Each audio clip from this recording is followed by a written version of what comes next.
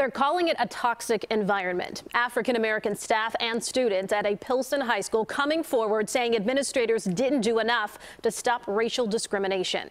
CBS 2 investigator Megan Hickey is digging into the complaints at Benito Juarez Community Academy. Ooh, it was so toxic. When I left, I barely could walk, especially for anybody that's not white. Some strong words from retired teacher Rose Moore describing a culture of racism at her predominantly Hispanic West Side school. She painfully looked back at the time one of her students called her the N-word in class.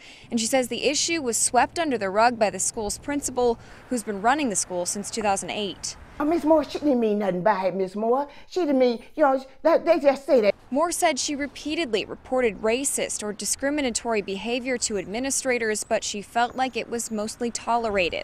And they kept harassing me, and they kept picking at me. The CBS 2 investigators have learned that Moore's experience is not unique. We've heard from several African-American teachers, current and former, members of the staff, and even students who say that not enough was done to promote tolerance and inclusion. Former clerk Elonda Smith-Naris's complaint, and at least 2 others, is being investigated by the district's Equal Opportunity Compliance Office. She alleges that even though she had the most seniority in the department and had never been written up, she was treated differently. I'm the only African-American clerk at the school. We learned that 2 other Benito Juarez employees went as far as filing discrimination complaints in federal court.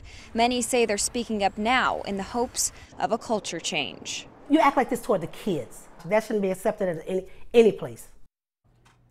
We reached out to the school's principal and to CPS to respond on behalf of the school, but so far, no response. Live in the control room, Megan Hickey, CBS 2 investigators.